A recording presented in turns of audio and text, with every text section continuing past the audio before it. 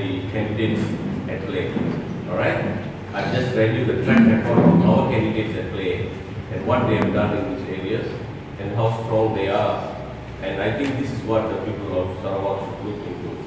And I think we will be very, very vociferous in the Dewan if given a chance. And these are people who have proven record about fighting for the people of Sarawak, for what is needed over the past few years. And we have cultivated these leaders over the past 15 years in Sarawak. It is not something that we have picked up from somewhere and put them into an area. These people have worked in the areas for the past 15 years and more.